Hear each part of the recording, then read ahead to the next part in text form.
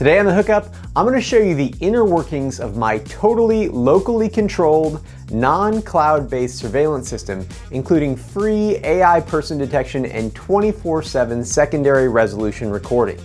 Even if you're not interested in the ultimate surveillance system, stick around for some crazy home assistant tricks that you probably don't know about.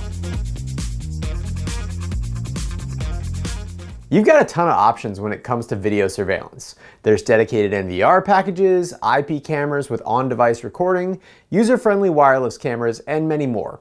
And every system has its merits and use cases. But one of the questions that I get asked the most on this channel is, what is the best solution for video surveillance? So today, I'm going to show you my system, and then I'm going to show you how to do it yourself. So here it is, my PC-based Blue Iris surveillance system that records all 9 of my outdoor cameras 24 hours a day, 7 days a week at a low 640 by 480 resolution.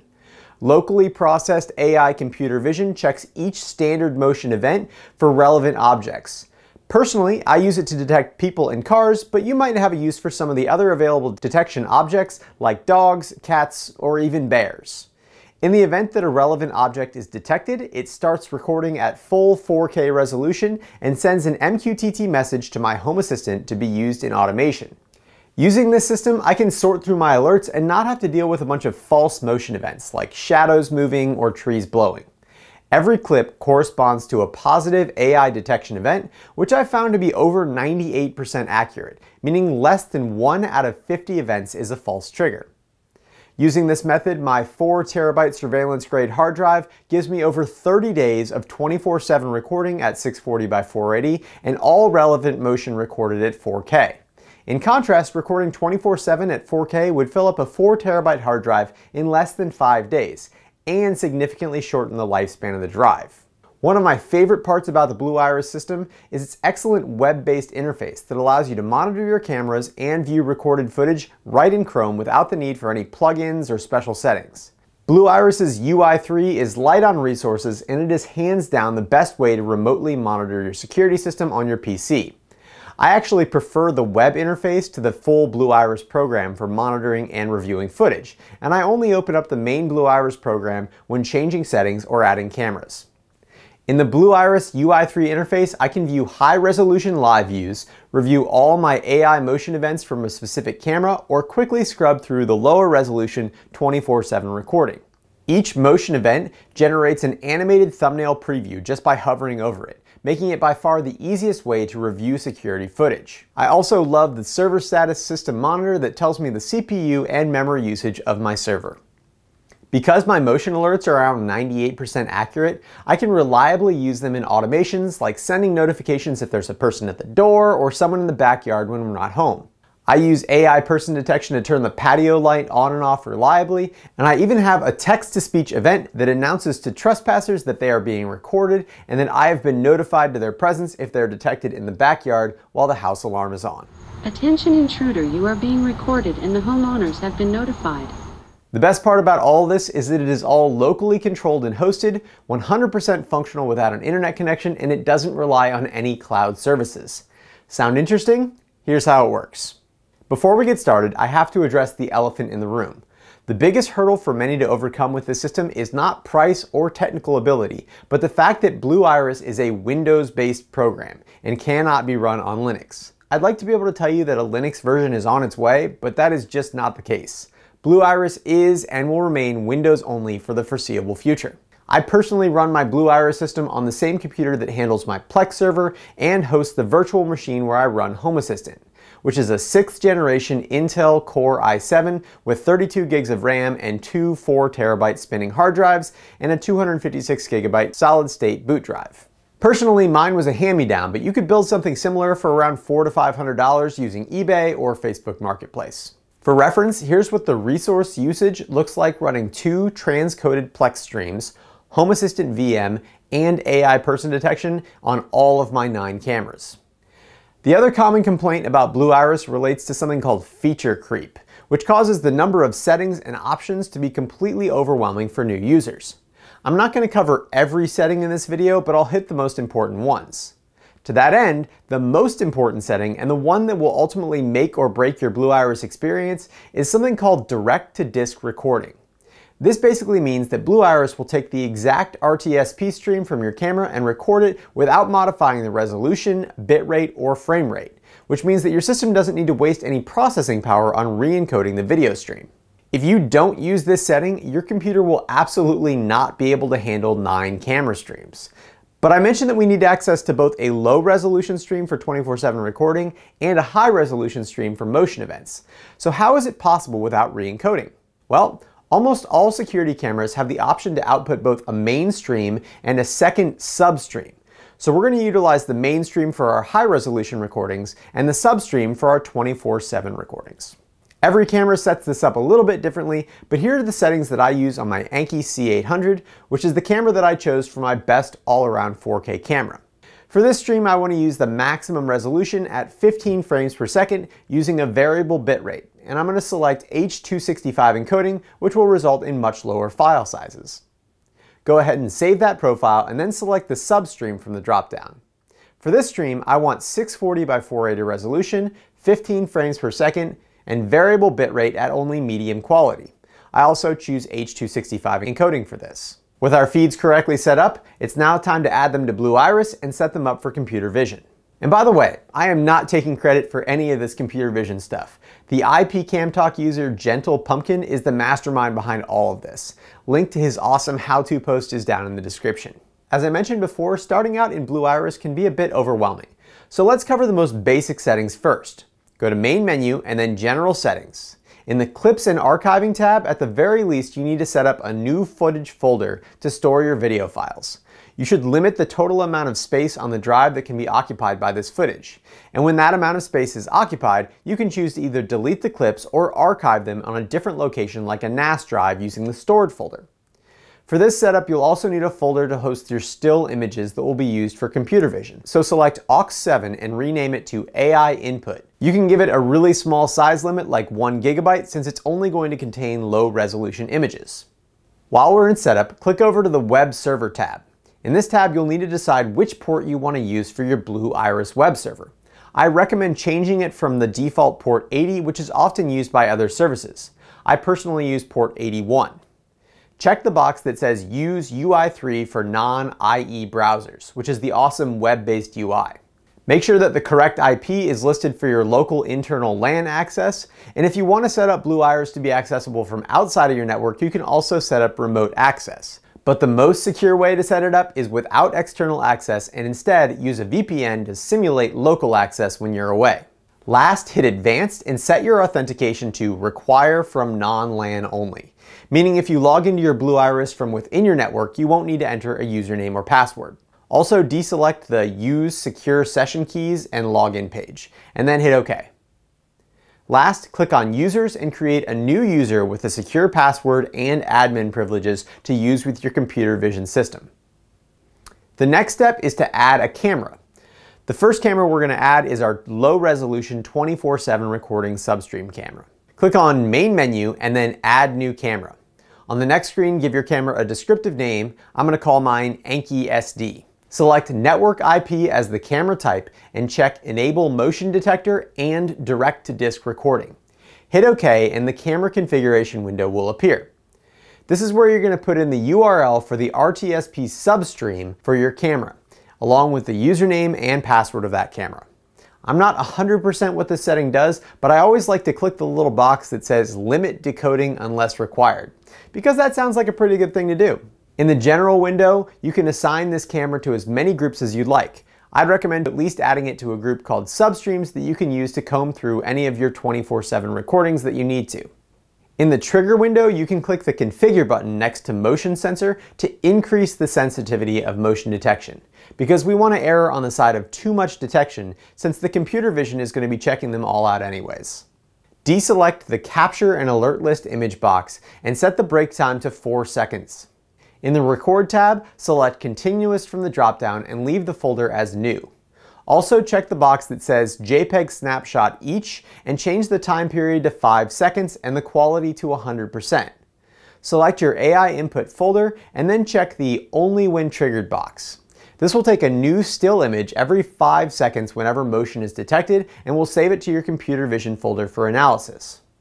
I like to have my continuous recording divided up into 1-hour files, but it's really up to you. The last thing to do on this page is to deselect the box that says Include JPEGs in the All Clips timeline. Last, head over to the Alerts tab and select Never from the drop-down box. After that, you're all done with your 24/7 recording, standard definition stream with JPEG capture on motion. You'll repeat this exact same process for each of your cameras. Luckily, when you create a new camera, it allows you to copy settings from an existing camera, which significantly shortens the process since you'll only need to update the camera stream URL and camera name. To set up the full resolution cameras, go to Main Menu and then Add Camera, and then use the same name as before, but HD instead of SD. And this time, select Direct to Disk, but not motion detection. For this camera, you'll enter the URL for your camera's main high-resolution stream, and again, check that mysterious Limit Decoding Unless Required box. Under Trigger, the only box that you want to have checked is the Capture and Alert List image.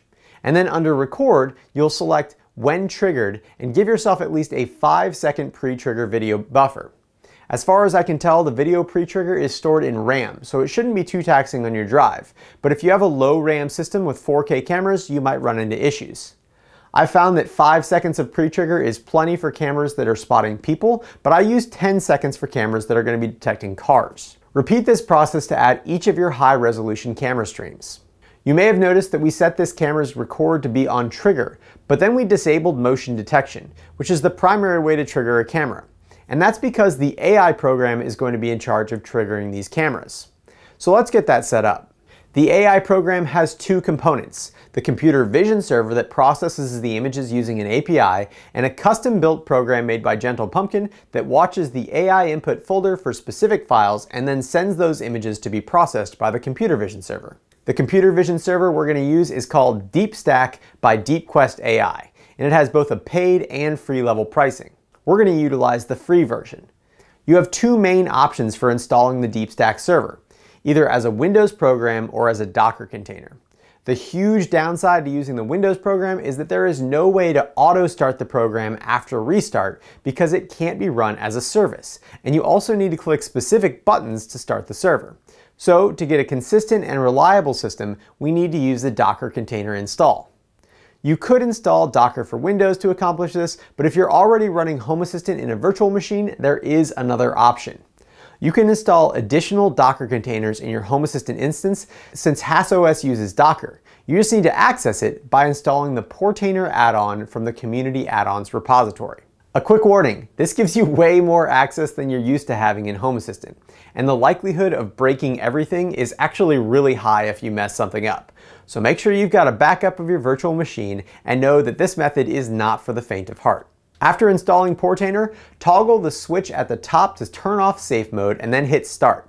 After giving it a few seconds to load, hit the Open Web UI button to get to the Portainer interface. Click on Primary, then Containers, then Add Container. Name your container something descriptive like DeepStack, and then for the image, we're going to pull it straight from the Docker server by entering DeepQuest AI /DeepStack. We need to send commands to the server, so we need to map a port. I used port 83, so click Publish New Network Port and map port 83 on the host to port 5000 on the container. Under Advanced Container Settings, go to Volumes and hit Map Additional Volumes. You're going to type in /datastore and then click on Local Storage Local from the dropdown. Go to the ENV tab and add an environmental variable called vision-detection in all caps and set it equal to true. Last, click on Restart Policy and set it to Always. Then hit Deploy Container. If everything went well, you should now have a computer vision server running on the IP address of your Home Assistant virtual machine on port 83 that will automatically start anytime your virtual machine is running. Access your DeepStack server by putting that IP address in your web browser followed by the port. Next, we need to set up the program that serves your Blue Iris images to the Vision server. Grab the zip file for the latest version of the AI tool from the link in the description and unzip it somewhere permanent on your Blue Iris computer. You'll set it up as a Windows service later to automatically start whenever your computer boots, but for now, let's just get it set up. So double-click on AI tool to get it started. Under the Settings tab, go to Input Path and browse to the AI input folder that you set up in Blue Iris. Then for the deep stack URL, you'll enter the IP address of your virtual machine, :83, which is the port that the service is running on. Then you'll set up a camera by clicking on Add Camera.